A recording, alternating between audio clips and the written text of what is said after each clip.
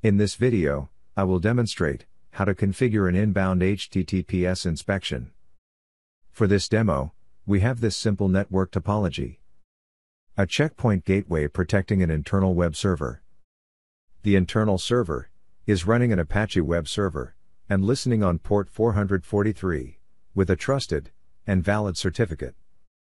Our task is to make the website that is running on this server accessible from the internet and make sure it's protected from external attacks.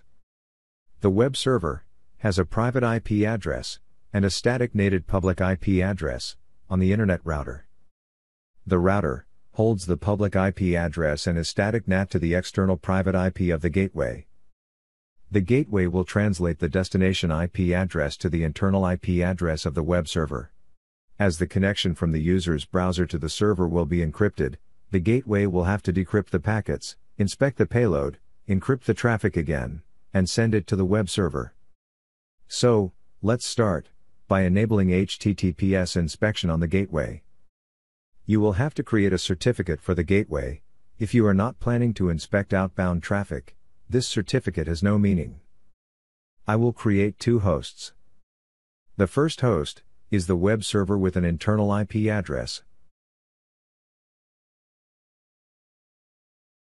The second host is the external, NAT, private IP address on the gateway. Now that I have the two hosts, we are ready to create an access rule, NAT rule, and HTTPS inspection rule. I will start with the network access rule. I will create a rule that permits traffic from all internet to the web external IP address that is associated with the external interface of the gateway. The service will be HTTPS.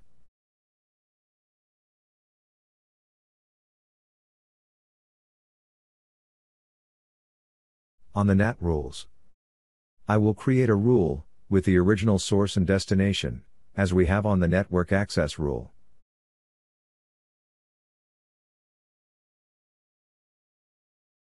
The translated destination should be the web internal IP address.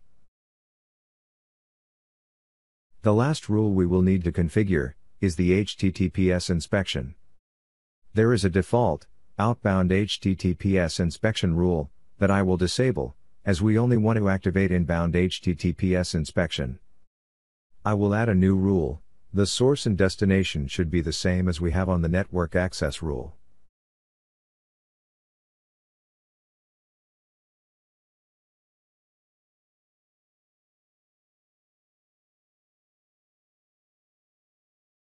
For the certificate, I will need to import the web server SSL certificate and its private key.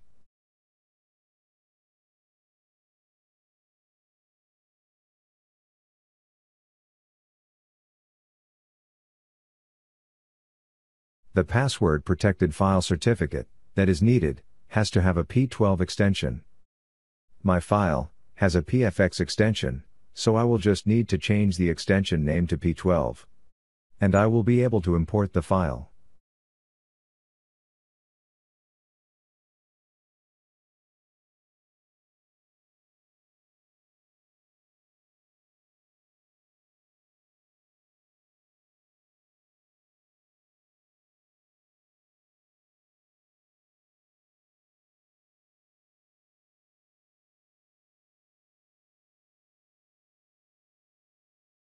After policy installation, I will be able to access the web server from the internet.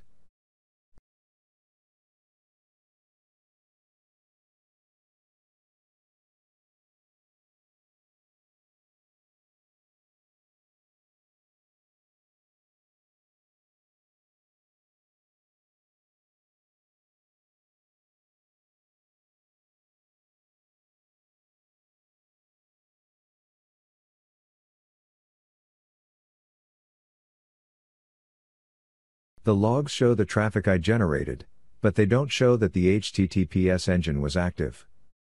The reason for that is that we have not activated any underlying threat prevention protection on the gateway.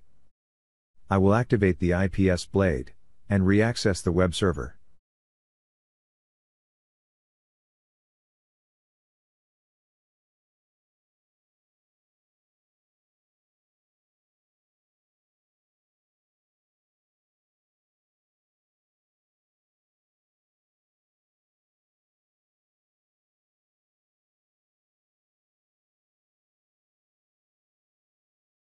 This time, we can see in the logs that HTTPS inspection is active.